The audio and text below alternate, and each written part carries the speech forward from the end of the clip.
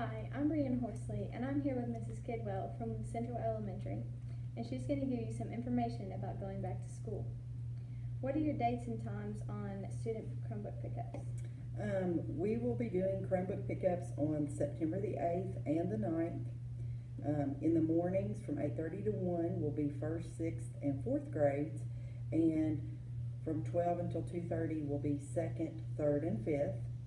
And then also the night of the 9th, Miss Handy and I and several of the office staff will be working from 3 to 6 in the evening for any grades that weren't able to come during the day.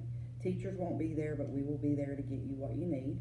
And then on the 10th will be kindergarten and makeup days for any grades, and that will be all day from 8 to 3. So how is that going to work? Our plan, weather permitting, is to set up different stations out in the parking lot and around the building to limit contact and going into the building. Parents will need to, teachers will be calling to make appointments. So you can't just show up, you need to call and make an appointment for your child so that we spread everyone out and we don't get too many people in the area at the same time. Okay. So if students don't need a Chromebook, do they still need to come to that? Yes, they will need to come in to get logins for the PLB program and get general information that will need to be returned to the school. So we encourage everyone to come, and again, you will be scheduled to come by the teacher.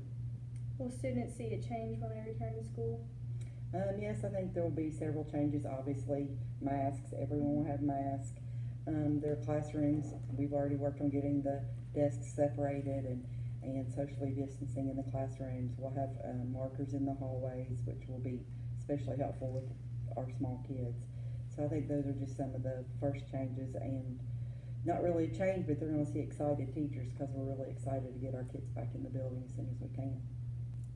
And again, I'm Brianna Horsley, reminding you to always wash your hands, don't touch your face, and always wear a mask when you cannot social distance.